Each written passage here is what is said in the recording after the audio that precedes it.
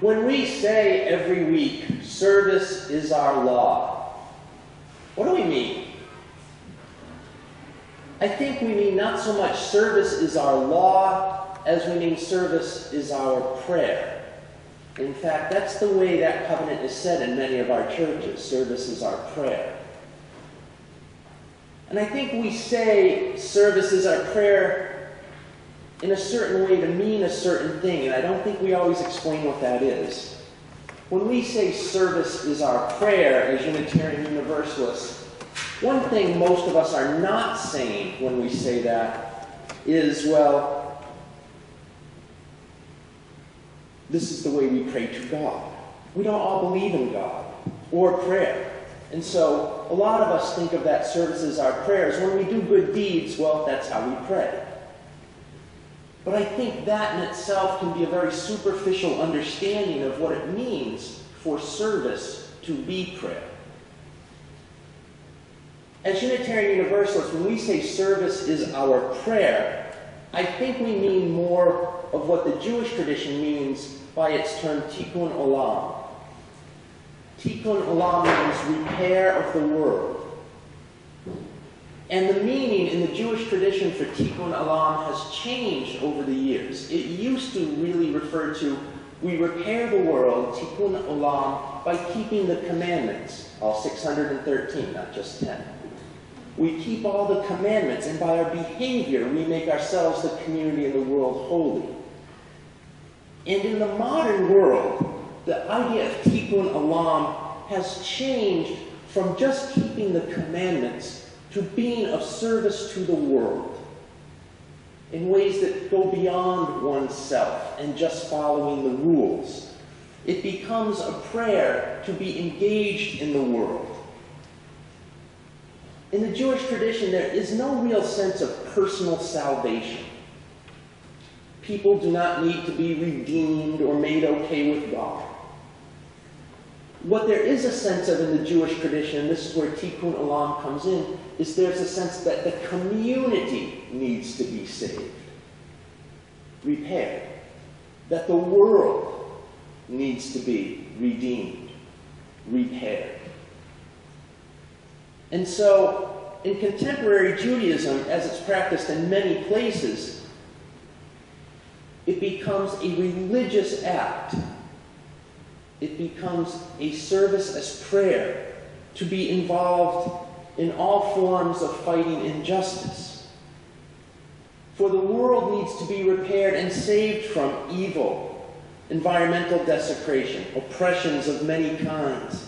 And so this political involvement on behalf of repairing the world is something that has grown into a deep practice in many places of the Jewish tradition.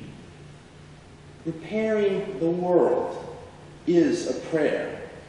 It is a redeeming act, not of the individual, but of the world. A healing of not just the self, but the community and the world around us. I think this concept of service as prayer fits our Unitarian Universalist approach, where we believe no one's soul, no one's person needs saving or redeeming. Even with all our faults, we are already okay and holy. But in Unitarian Universalism, we have had this long-standing idea that we are more about deeds than creeds. It is more important about how we express and live out what we say we believe in than what we say we believe in. James Luther Adams talks about this when he says there's no such thing as the immaculate conception of virtue. If good is to happen in the world, we must be involved in it. We have a moral obligation to create the beloved community. Not a holy self, but a beloved community. And the call to constantly repair the world, create a beloved community, has some difficulties that come along with it. One of which is compassion fatigue, and therefore guilt or shame, that the world is in need of so much repair, so much healing. I'm never doing enough. We are never doing enough. And so, when faced with this, I think one of the things that helps us is to see prayer not just as a personal, private endeavor, nor only as a community engaged in repairing the world, but as both.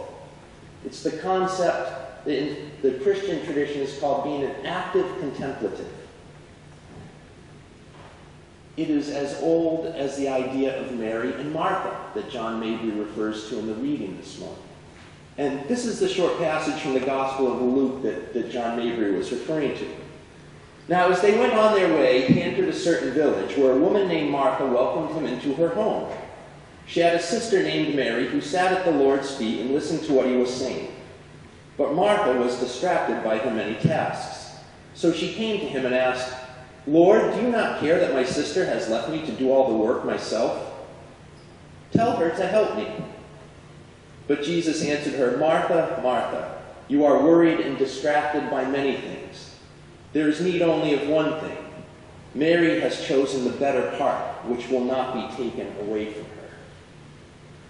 And for a long time, this was traditionally meant to say that it was better to be in prayer and have your relationship with Jesus than it was to be about the work of the world.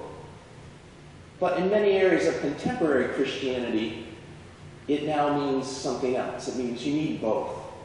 You can't just be sitting in private contemplation, and you can't just be about the work of the world. You need to do both together. They feed off each other. When St. Thomas Aquinas was asked this in the Middle Ages, is it better to be privately devotional or be of service to the world? He said, yes. Both. You know, the way as Unitarian Universalists, we say, are you atheists or Christians? Yes. Right? Both. We are both and people anyway. And this idea of the active contemplative, one who has personal prayer practice or personal spiritual practice and engages the world. This is not just a Christian idea. It is reflected in lots of other places. One of my favorite descriptions of active contemplative spirituality in the contemporary world is Starhawk's neo-pagan reclaiming community. And she says this, and this is from her website explaining what reclaiming is. Reclaiming is a community of people working to unify spirit and politics. Our vision is rooted in the religion and magic of the goddess, the immanent life force. We see our work as teaching and making magic, the art of empowering ourselves and each other. In classes, workshops, ritual, we train our voices, bodies, energy, intuition, and minds. We use these skills to deepen our strength, both as individuals and as a community, to voice our concerns about the world in which we live, and bring to birth a vision of a new culture. Tikkun Olam, repairing the world. Thich Nhat Hanh started a movement in the 60s called Engaged Buddhism. That Buddhism is not doing much good to the world if all it's teaching you is to sit in meditation yourself. That centering, that deep grounding needs to be put into action in the world. He came out of Vietnam, his country ravaged by war. And he said that we must be engaged Buddhists. We cannot let this war and violence go on around us and sit in the meditation hall only. For if our meditation does not spur in us a need to pay attention also to the world and its suffering, what are we doing? In one of his books, he outlines 14 precepts for engaged Buddhism. Some of them are, do not be idolatrous. Do not be bound to any doctrine, theory, theology, or ideology, even Buddhist ones. Do not think the knowledge you presently possess is changeless and absolute truth. Do not force others, especially children, by any means whatsoever to adopt your views, whether by authority, threat, money, propaganda, or even education. Do not avoid suffering. Do not close your eyes before your own suffering or before the world's suffering. Do not accumulate wealth while millions are hungry. Do not take as the aim of your life fame, profit, wealth, or pleasure. Live simply. Share your time, energy, and resources with those in need. Do not maintain anger or hatred. Do not lose yourself in your surroundings. Practice mindful breathing to come back to what is happening in the present moment. Do not utter words that create discord and cause the community to break apart. Make every effort to reconciliation and resolving conflict, however small it may be. Do not say untruthful things for the sake of personal interest or to impress others.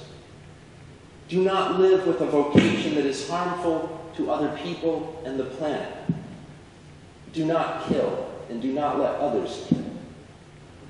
Respect the property of others, but prevent others from profiting from human suffering, or profit from the suffering of the earth. Do not mistreat your body. Handle it with respect. Meditate, eat well, move. Whether it's a Christian tradition or a Judas one or a Buddhist one or a pagan one, personal prayer and spiritual practice does end up being service and prayer all by itself. You need both to make the complete religious life. For a complete spirituality, we need to be both Mary and Martha.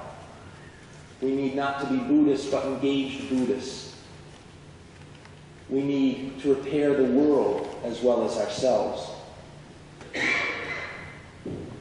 Like many of you, I've been in somewhat disarray since early November.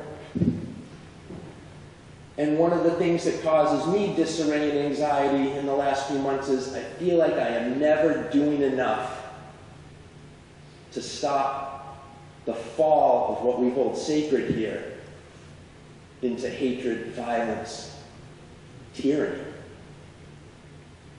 I'm never doing enough. And that feeds my anxiety, doesn't help it. So one of the things I've really concentrated on in the last few weeks is to develop and redevelop and pay more attention to my own personal spiritual practices. Before I could repair the world, I needed to really make sure I was repairing myself. True service as prayer needs a personal prayer practice or practices to support it. And true service as prayer needs a community to support both you and your service. So I turned more deeply into my meditation practice. Instead of just meditating every morning, frequently most days I'm also meditating at night. As the weather got just a little better, I forced myself every day to walk, which is a spiritual practice I put aside when the weather gets bad, and I really need to keep it, to just be outside and get grounded into the world again. Not listening to music on my earphones, but just walking with the birds and the wind and the cool and the warm and the color. I've made sure I've taken time to sit and write. I've making sure I've taken time to play guitar and sing. I realized that those things were more important in the fight I'm engaged in than constantly listening to the news feeds all day. I've kind of limited myself now to New York Times in the morning and NPR over dinner, and that's it. And it's helped me focus my own service. So what is the service I can do with intention, regularity, depth, and dedication to something beyond myself? I had to find that service for myself again. And it was not easy because in my job, service is part of my job, right? And I'm always the one encouraging you, do this, get involved in the world, we got this going on, right? And I realized that, because I'm always doing this at work, I feel like I give it the office. And I think I've let myself off the hook of real engaged personal service to benefit me by benefiting the world. And so I looked for what I could do that was mine, not necessarily connected to church, where it's wonderful that I have all those other opportunities to serve, but I needed some that were just mine again. And so I took the training to become a court-appointed special advocate for children in foster care.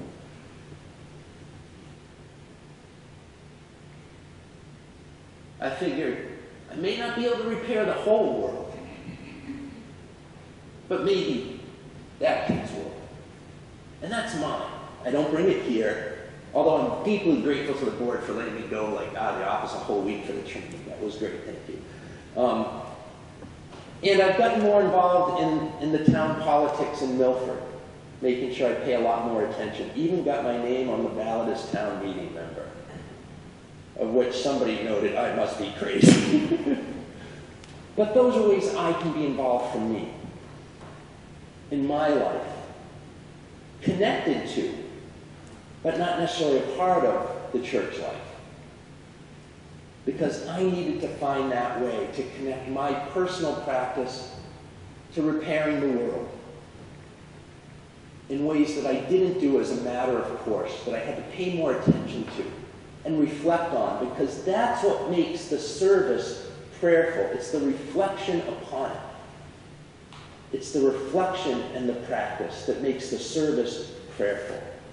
It is wonderful to go do many good deeds, but I think without reflection on them, they are just that. They are good deeds and not prayers.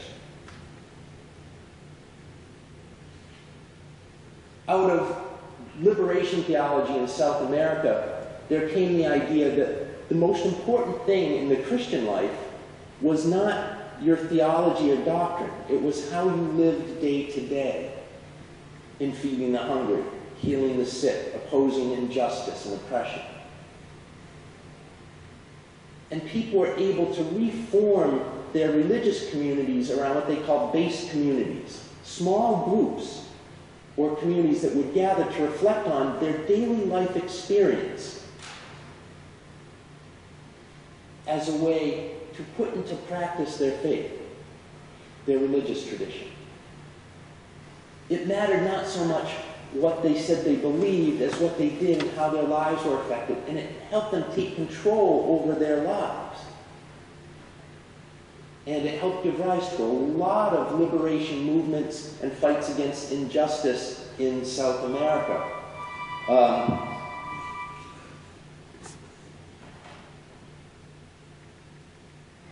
When we gather on Sunday mornings, one of the things we are doing is we are being a base community. This, right now, is a time for us to reflect on all the service we already do as parents, nurses, teachers, caregivers, partners. Most of us spend most of our days in service already. And here is a chance to reflect on it. One of the ways we're offering now here to further reflect on our service and our living is the Chalice Circle groups. Pretty much an extension over the years from the base community model of liberation theology communities in South America to church groups in North America through small group ministry. It is a way we share as a community and reflect together so that our prayer has that reflection part, and then our service becomes our prayer. Many of us spend a lot of time in service, whether it's at work or volunteering here through church or volunteering at church. Moving forward, let's continue to reflect together on our lives of service so that service is not our law, but our prayer. And perhaps, as we do that, we will see if we are called to other service and other prayer, such as helping our newest neighbors with people like a century.